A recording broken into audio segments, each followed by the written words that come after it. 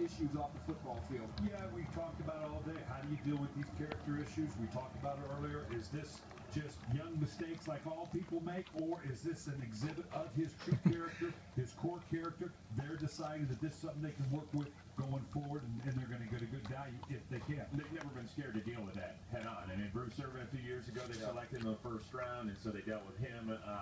So we'll see what happens up there in Seattle. What about the defending Super Bowl champion New England Patriots? A lot of people thought they got a steal at the end of round one when they